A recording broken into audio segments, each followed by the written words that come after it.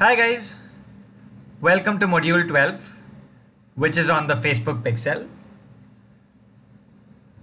The objective of this module is to help you set up your website for tracking and optimization success with Facebook ads. The agenda for the session is to first help you understand what the pixel is, what is it really used for, how does it work, how do you set it up in your ad account, how do you use it to track conversions on your website, how do you use the pixel for retargeting, and how you can also retarget without the pixel using your customer lists and Facebook activity. So if you want to do any of these three things that you see on the screen, so if you currently send people to your website, if you want to increase conversions on your website, or if you want to collect leads for your business, then you would need the Facebook pixel to be on your site. So let's first understand what the Facebook pixel is. What is it really used for? So this is what the Facebook pixel looks like. So for those of you who are not coders or developers, don't get scared looking at this. All you need to know is that the Facebook pixel is a snippet of code that you add to your website, which helps your website and Facebook to talk to each other. It basically helps Facebook track visitors who visited the different pages of your website wherever you install this code. So once you put this pixel on your website, Facebook will then be able to track whoever has visited your website and the actions they perform there as well. So what does it do? It helps you track conversions. So you would know if somebody clicked on your Facebook ad, went to your website and filled a form or made a purchase. It also helps you to optimize delivery. So Facebook will optimize your ads, keeping in mind the conversions that you want to achieve, keeping in mind the objective of your campaign. And last is retarget visitors. So using the Facebook pixel, you can then retarget people who have visited your website. How does it work? Now that you know what it is, what it does, and what it can be used for, how does this pixel actually work? So let's say that somebody clicks on your Facebook ad, lands on your website homepage, from there navigates to a page that has your product information, and then either makes a purchase or fills up a form to then land on your thank you page or your success page. For those of you who are new to this concept, all websites have a page where people land after they make a purchase or fill a form. This is the page that says thank you for your purchase, or thank you for getting in touch with us. One of our representatives will get in touch with you shortly. That's the thank you page. Now, you would ideally place the pixel on all your pages. So your pixel would ideally be placed. You would tell your software team, IT team, tech team, whatever you call them, to place the Facebook pixel, the code that I just showed you, on every page of your website, including the thank you page, which is the most important, because this page helps you track conversions. This is the most important place to have your pixel, because then Facebook would know that somebody clicked on a Facebook ad, came to your website and converted, which is when they land on the thank you page. Apart from tracking conversions, this will also pass on this data back to Facebook. This will tell Facebook what kind of people have actually reached your page, your thank you page. So basically, what kind of people are most likely to convert? And once Facebook keeps getting this data about which people are most likely to convert, it will automatically start showing your ads to more such people. And this is how it optimizes your ad delivery. It shows your ad to people who are most likely to convert because the pixel keeps passing on this information back to Facebook. So we've seen how it can help you track conversions and optimize delivery. It can also help you retarget visitors because Facebook is now capturing the data of all the people who have visited any page on your website. So you can then retarget to them later. Right? So how do you set this pixel up? How do you set up the pixel? It is actually very simple. So let's see how we can set up this pixel on our website. Before we go into setting up a pixel, one of the most important things that you should know is that you can only create one pixel per ad account. So every ad account will have only one unique pixel. You cannot have more than one pixel, or you cannot create more than one pixel for one single ad account. How do you find your pixel? So you will go to your Facebook Ads Manager, click on the Ads Manager in the top left corner, and then here in the fourth column under Assets, you would find Pixels. Once you click on Pixels, it will then take you to a screen where it will say create a pixel. You will see this green button which you see at the bottom here. Once you click on create a pixel, it will then ask you to name your pixel. So you could name it whatever you'd like, maybe after your company as well. And then it will create it for you. You can either email the pixel code to your IT software or tech team, or you can click on install pixel now, which will then show you the code. You can copy this code and then send it to your IT team or tech team to have it installed on your website. Where should you have it inserted? Ideally, you would have it in all pages, but at the least, you would put it in all your conversion pages. Right? All your thank you pages must have this code. That is the bare basic, the bare minimum. But ideally, as I said, it should go on every page of your site.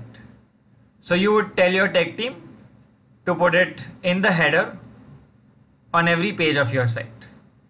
And if you use a content management system like WordPress, then you can also add it yourself without really needing too much of tech help.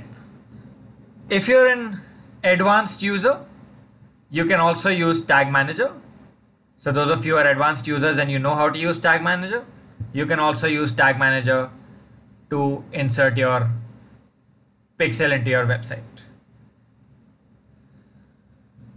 Once you have the pixel set up on your website, you would also need to confirm that it is working, because sometimes the pixel could have been inserted wrongly. It could have been that there was an error while setting it up.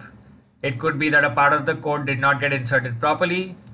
So in this case, you would have to confirm, once your tech team has put it onto your website, that the pixel is working correctly. How do you do this?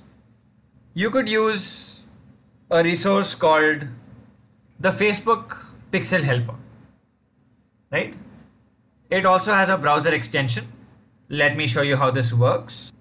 So you can just Google for Facebook Pixel Helper Chrome extension, or if you're using Firefox, you can Google for Firefox as well. You can then click on the first link, which is Facebook Pixel Helper Chrome Web Store.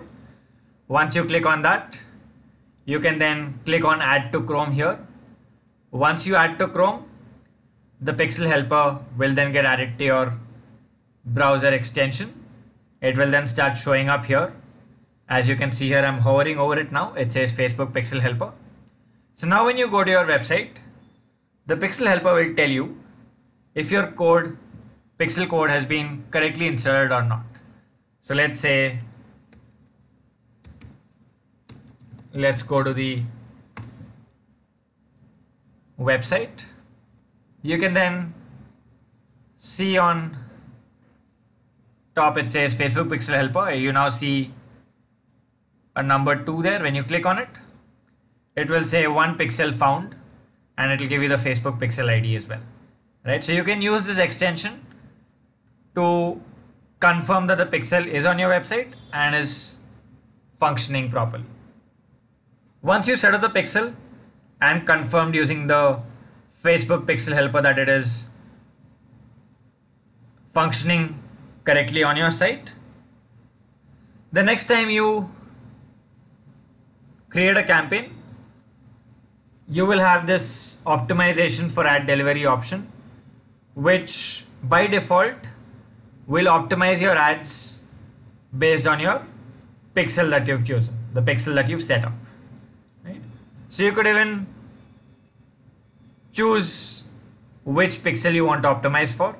So we'll discuss this in further detail as we move on. Great, so now that we've set up the pixel and we've seen how it can help us optimize for ad delivery, let's look at how we can use it to track conversions on our website. There are 2 ways in which the Facebook pixel can help you track conversions. One is standard conversions and the other is custom conversions. So let's look at each of these in detail. Standard conversions are based on some preset event codes. Let's look at how we can set this up. So you would, in your ads manager, first click on pixels. Once you go to your pixels page, you will have an option there which says create conversion. Once you click on create conversion, it will give you 2 tracking methods you can pick. One is track conversions with standard events and the other is track custom conversions. So let's first look at how do we track conversions with standard events. Once you click on that, it will give you a whole list of standard event codes. You can track any of these actions on your website that you see here.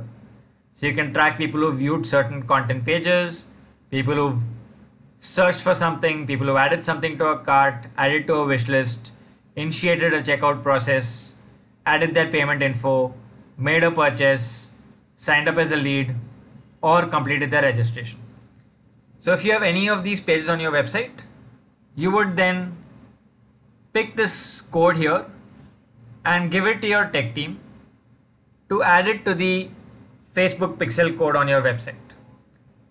So on these, let's say you have a view content page, or let's say an add to cart page, you would then give this code, this single line of code that you see here, the standard event code, to your tech team, and you would tell them to insert this code into the Facebook pixel code that is already there on that page.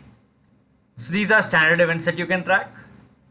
Then you have custom conversions. These are created based on URLs. For a custom conversion, you don't really have to edit the code. In standard events that we just saw, you have to edit your pixel code through your tech team and ask them to add these specific standard codes into the pixel. For a custom conversion, you would go through the same process where you would click on pixels, click on create conversion, and then you would choose the second tracking method, which is track custom conversions. Once you click on that, then you would create a custom conversion which will trigger on a page that contains a specific URL. So for example, if you want the conversion to trigger on your thank you page where the URL is /thank you, then over here in the URL contains box, you would include the word thank or thank you as it appears in your URL, and then you would say next to create your conversion. So now what happens? The Facebook pixel code is already there on your page. Whenever somebody lands on the page that contains the specific URL, which in this case is thank you, Facebook will trigger the conversion and know that somebody has landed on this page and either completed a purchase or filled in a form or whatever the conversion was intended to be. Right, so to give you an example of each type of conversion, a standard event, like we saw, it could be add to cart, make purchase. A custom conversion could be something that is customized, could be like book a session or complete a training. So just to repeat the difference between the two in the setup process, in a standard conversion, you will have to add those standard event codes that we just saw into the Facebook pixel. In a custom conversion, you don't really have to touch the pixel at all. Once it is on your website, you just need to go to Facebook, create a custom conversion and give the specific URL where you want that custom conversion to trigger, right? So going to the list of standard conversions again, you can pick which one of these apply to your site. Not all will apply to all sites.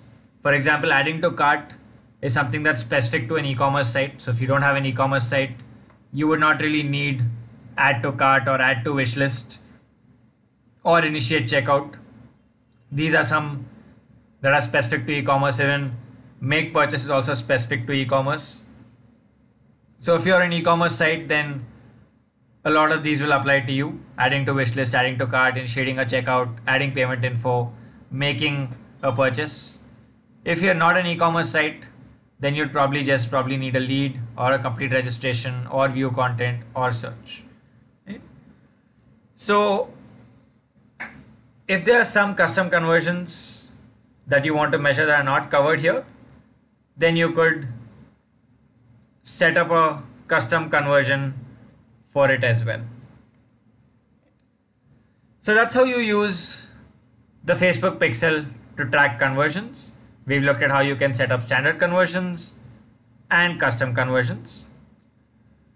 Let's now look at how we can retarget using the Facebook pixel. And how does the Facebook pixel help us to retarget to our website visitors? Just to give you a quick recap on retargeting, for those of you who are not familiar with the term, retargeting allows a business to specifically target people who have visited their website in the past. For those of you who are not familiar with this term, I'm sure you've experienced it. You've gone to a website, let's say an e-commerce website, and you were looking to buy a product. You didn't buy it at that point, and then later you see the same product ads following you all over the place, all over the web, on Facebook as well. That's what you call retargeting. Retargeting can be quite effective because these people who came to your site but did not make a purchase are interested in you, in your brand, in your product or service. So retargeting helps you bring them back. It helps you push people down the marketing funnel and drive them to convert, to make a purchase, to subscribe to your service. So you can use retargeting at every stage of the funnel with relevant messaging to help push them down. So let's say there's someone at the awareness stage, people who've just come to your website for random browsing. They're just aware about your brand. They just come, browse and go away. Then you would add the pixel to all your browsing pages, which, as I said, it is ideal to have the pixel across your website. You would build an audience of all the people who browsed through your website and went away without making a purchase.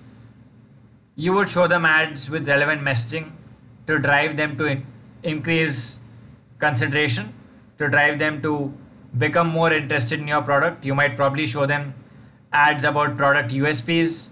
You might probably show them ads about how your product could benefit them, how your product or your service could make their life better. So basically you're increasing their consideration of buying the product. Next is, let's say there is someone who is at the consideration stage, people who have actually put items into your cart but have not purchased yet.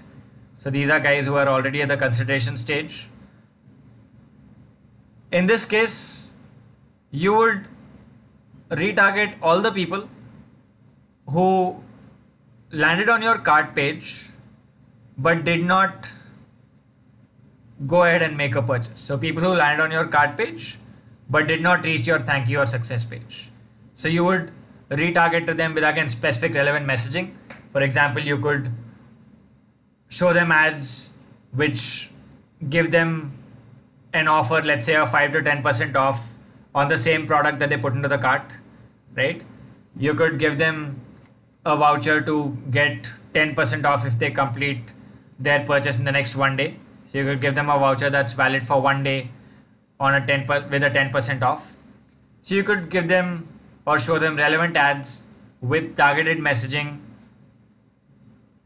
that would help them move from the consideration stage or the evaluation stage to the final conversion stage, right? So we've seen how we can use retargeting at the awareness stage to increase consideration. We've seen how we can use it at the consideration stage to drive conversions and purchases. Now for those people who have already bought, those people who have already converted, those who are already your customers, you can then grow their loyalty by retargeting to them through upsells and cross sells, right? So you would then show this audience relevant products that they would buy. For example, if somebody bought a product from your site, you could show them ads for related products that could be used along with the product they bought, right?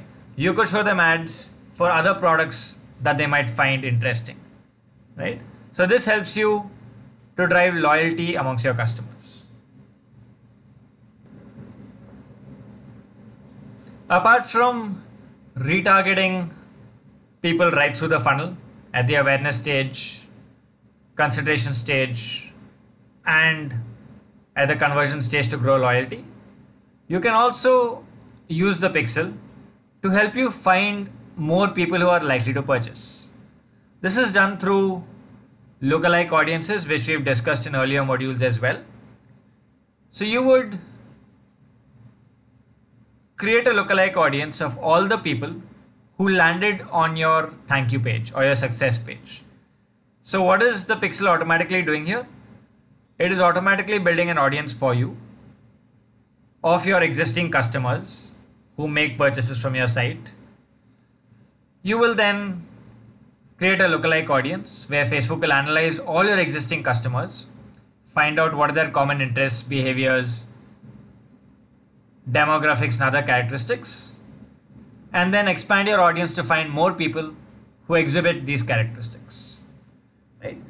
So the pixel helps you in retargeting through the funnel, right from awareness to driving loyalty, and also in expanding your audience to reach out to more people similar to your existing customers. So how do you practically create these website custom audiences? Let's take a look at this live on the Facebook platform. So when you go to your Facebook Ads Manager, you would then click on the top left here. Then under assets here, you would see audiences. You would click on audiences. You would click on create audience here. Click on custom audience. You can then click on website traffic, which is basically creating a list of people who visited your website or took specific actions there. Once you click on that, you can then create a list or an audience of all your website visitors in the past 30 days.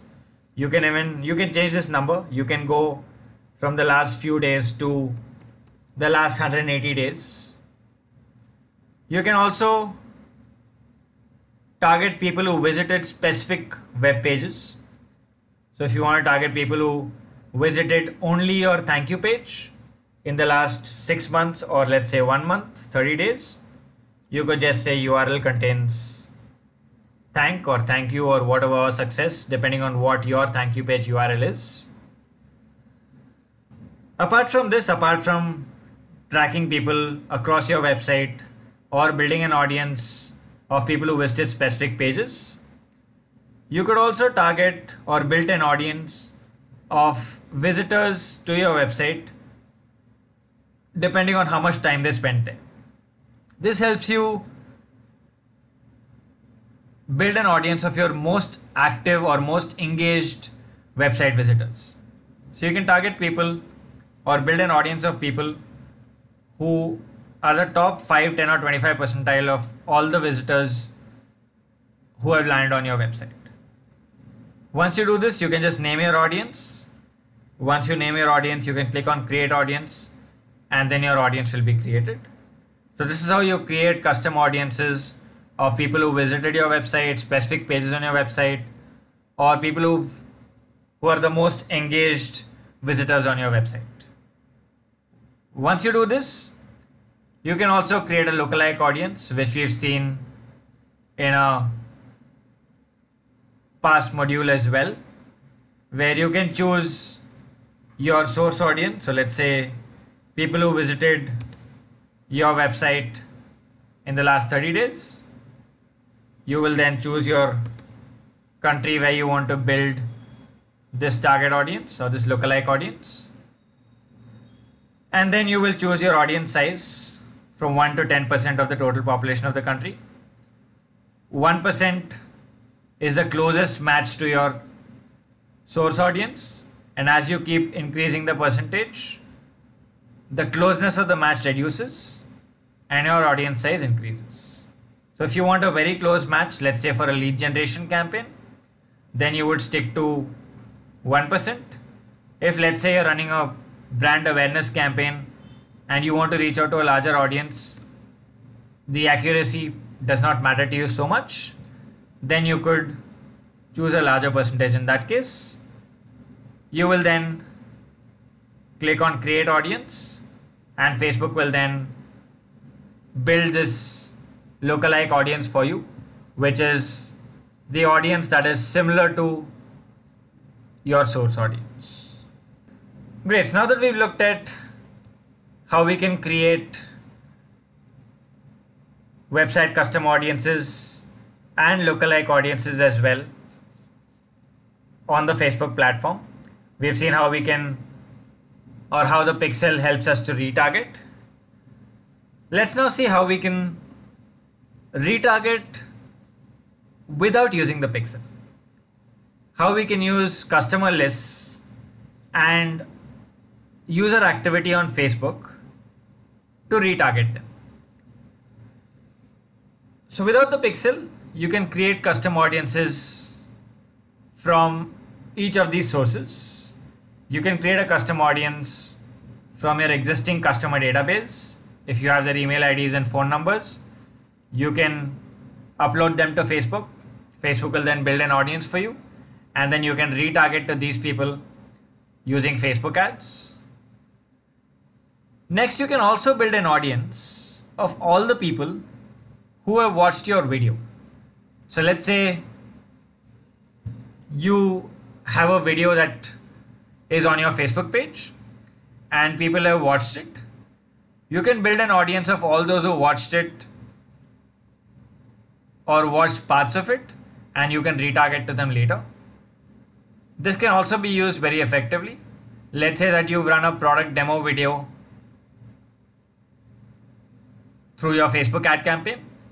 Anyone who's watched probably more than 75% or 90% of your product demo video is most likely interested in your product.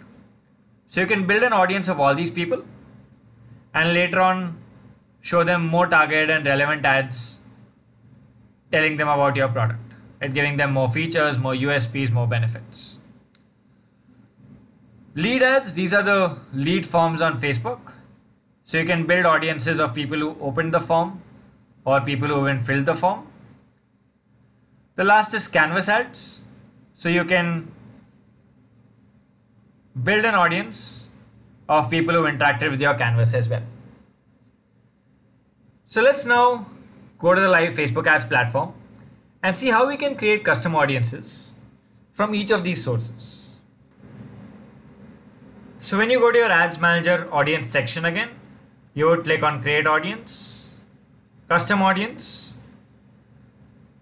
You can then click on customer file. You can add customers from your own file or copy paste data. Or if you guys are using MailChimp for email marketing, you can import your email IDs directly from there. Once you click on this, you can then upload your file in a CSV or TXT format, your file which contains email IDs, mobile numbers of your customers or prospects. Or you can also copy paste your data here.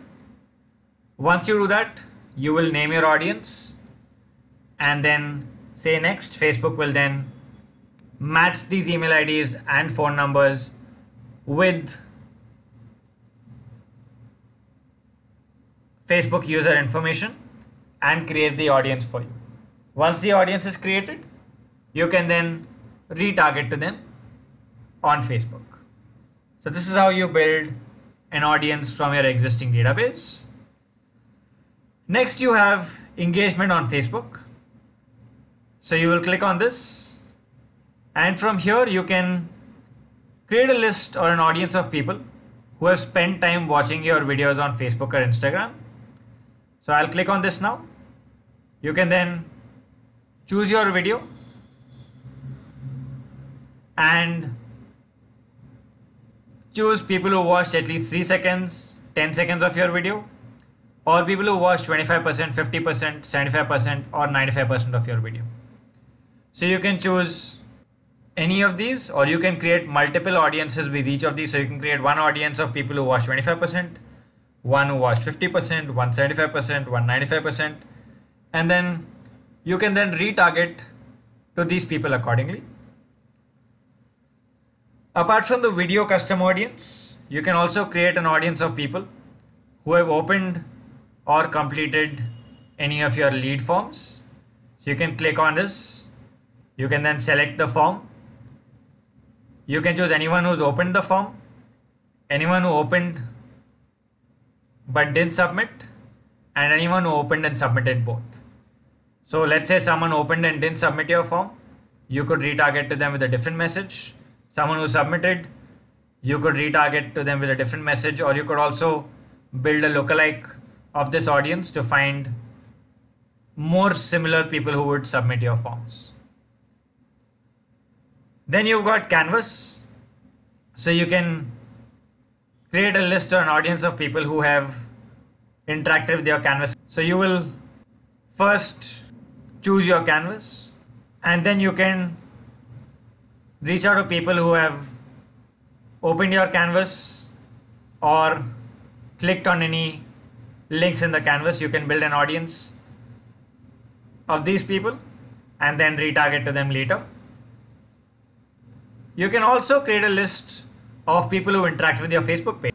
So you can build an audience of people who've engaged with your page posts and then retarget to them as well later. Great guys, so that brings us to the end of this module on the Facebook pixel. To summarize what we've learned, we've understood what the Facebook pixel is. How does it work? How do we set it up? How do we use it to track conversions? How do we set up standard conversions? How do we set up custom conversions? How the pixel helps us optimize ad delivery and get the best results. How we can retarget using the Facebook pixel by building website custom audiences. How we can retarget without the pixel as well by building audiences from our customer databases, from people who watched our videos on Facebook, from people who've opened or submitted our lead forms, people who interacted with our canvas, as well as people who engaged with our Facebook page, right? So that brings us to the end of the session.